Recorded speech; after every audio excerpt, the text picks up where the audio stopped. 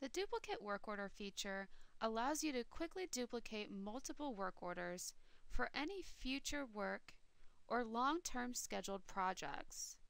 To use the duplicate work order feature, first you must enable the Allow Duplicate Work Order preference.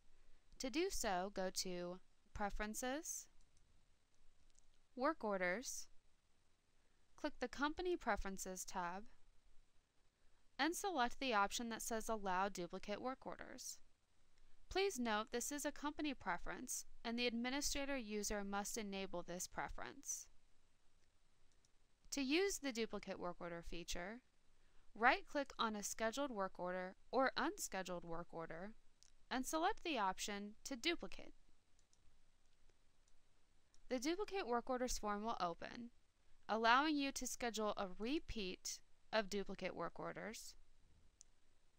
Select your start time, your end time, the frequency of duplicate work orders, the day type, calendar, or next business day, and the specific day that you would like this work order to repeat on. Select who the work order should be assigned to when they're created, and select your work order status.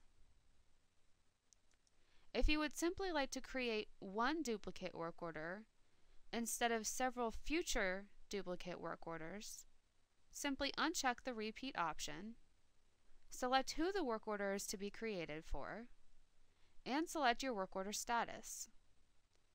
Once you've completed filling out the information, click OK to generate the work orders.